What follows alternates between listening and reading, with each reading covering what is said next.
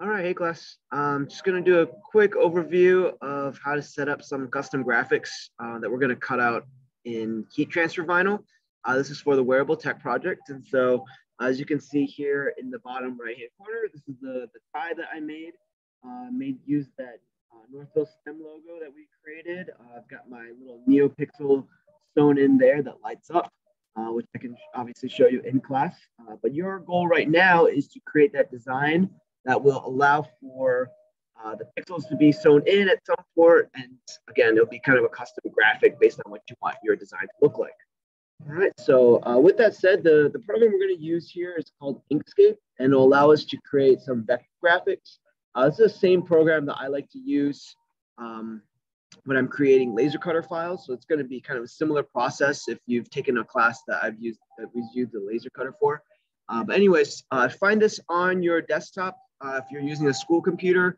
If you're using a computer at home, you can actually download Inkscape for free. That's another great part of Inkscape. And so go ahead and find that.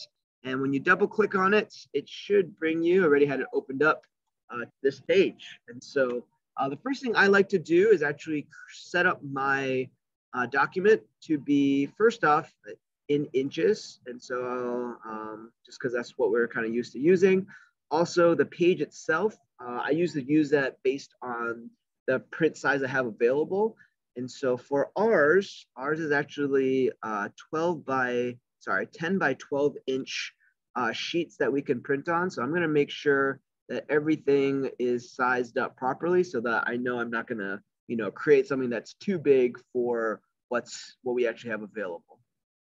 Okay, so once that's kind of set up, my page is now set to 10 by 12. If I want to zoom in, I have to hold down Control while I hit the scroll wheel. That'll allow me to zoom in. If you want to pan, I'm holding down the scroll wheel and panning around. All right. Okay, so the next thing I'm going to do is I'm going to bring in some sort of an image that I'm going to use as a reference. So this you can actually do with a general Google search if you want to use that as a starting point. Maybe you can add some of your own custom text and things like that if that's the route you want to go. All right, so I'm going to go ahead and import an image. So I'm going to go back and find my Northville STEM logo that we've been using. So I think I have mine saved here. Like I said, you can download it. Black and white actually works really well because we're either going to cut it and it's going to be showing something in the background, or it'll be whatever the color is. So for the most part, you want to stick with things that are going to be two colors. For the sake of this example, though, I will go ahead and bring in a multicolored one. Okay, we'll use embed. It'll be from file. Hit OK. Right, so right now, that's kind of the size I have to work with.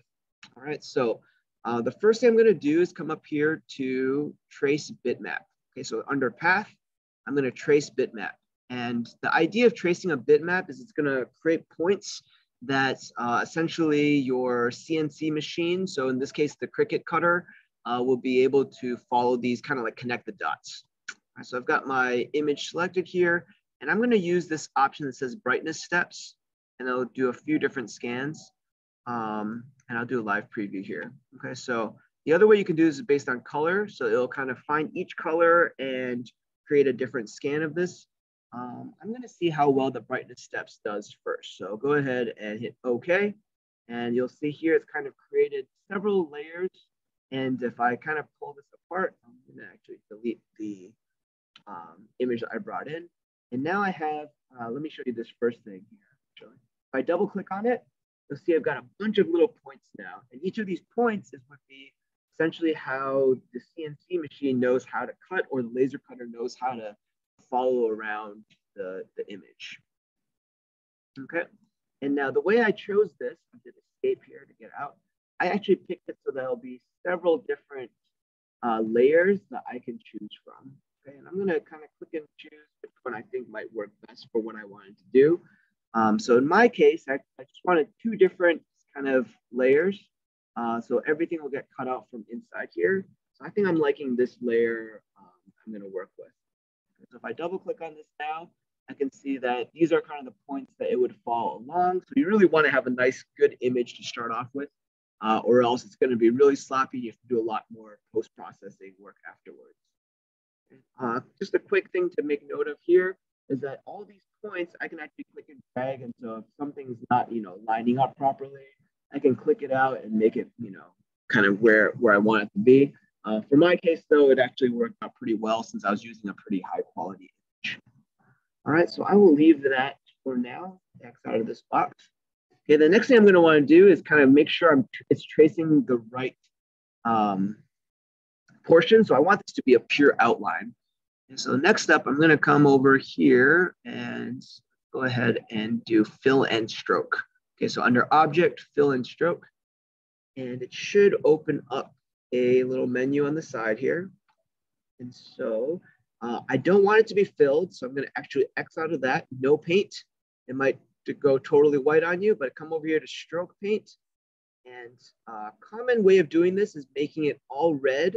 So it kind of shows that red is kind of for cutting. So you can kind of see here clearly what's going to get cut out when I put this to the Cricut.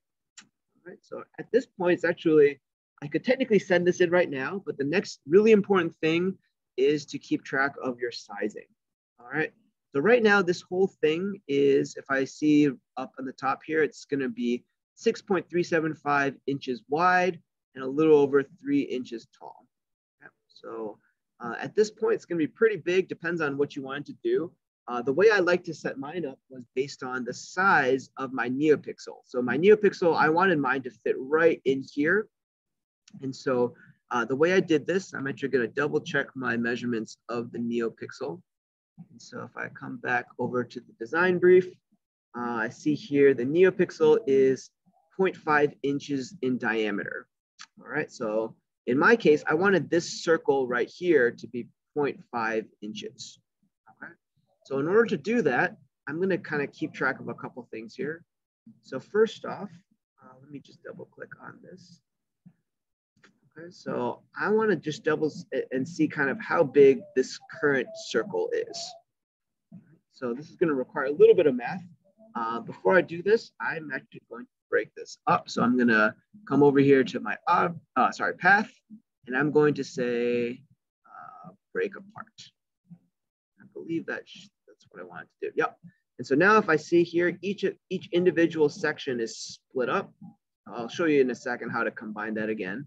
But I wanted to do this so I can see how big is this circle right now. Okay, so currently this circle looks like it's about 8.2, give or take, let's go with 8.27, this one. 8.27 inches wide, right? And I wanted it to be 0.5. So again, here's where I've got to do a little bit of math. I'll take out my calculator. All right, so I'm seeing that if it's 8.27, I want it to be actually 0.5. Okay, so I'll say 0.5 divided by 0.827. Okay, so I need to scale my entire thing down by about 0.6. Okay, give or take. And I'm going to go and just leave that as 0.6 to keep this simple. Okay, so meaning that in my final, I want to keep this number in mind, 0.6. I'm going to multiply my total. All right, so before I do this, I want to keep all my other proportions similar. I'm going to highlight everything, just click and drag over everything. And we'll come back over here and combine everything again. Okay. So now I'm seeing my overall size, 6.375. Let's go ahead and change this number. So I'm going to go and use my scaling factor from before, this 0.60. I'll multiply that by the size here. So 6.375. That gives me 3.854. Let's go ahead and keep it at that. Okay, so now if I change this number to 3.854, I'll scale my entire project down. And now I'll kind of just double check that. If I break apart again,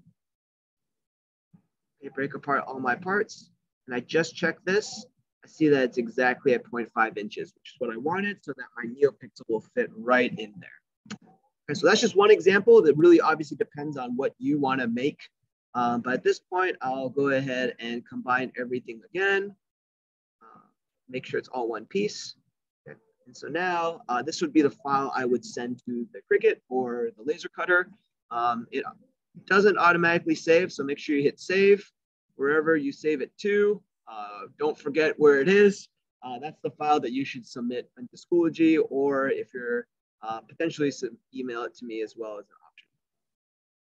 Okay, that should be it. There's your tutorial on creating a vector file to be sent to either the Cricut machine or the laser cutter.